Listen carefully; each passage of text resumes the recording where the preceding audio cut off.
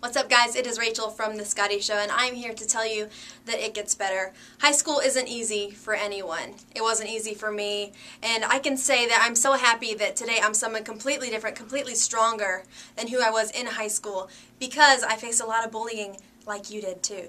And I can tell you that you are not alone, and even though I might have faced it for a different reason than you, I can tell you that you can take the exact same approach.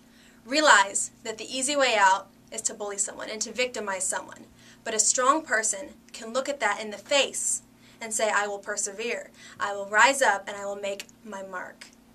No, because everyone is saying, talking about God, talking about judgment, and I will tell you this, God makes no mistakes. And over time, the social climate will change, and you will be accepted, and you will have more advocates. But you must give yourself time to experience that, and to witness that, and to finally come to the realization that because you stayed strong, that the social climate is more open, and people cannot be afraid, and to not live in fear anymore. But you must know that it gets better. You have to be strong, and you have to persevere, and you have to crusade for that opportunity, or else it will never come. So do it for yourself, do it for those like you, and do it for those who look to you for inspiration. It gets better.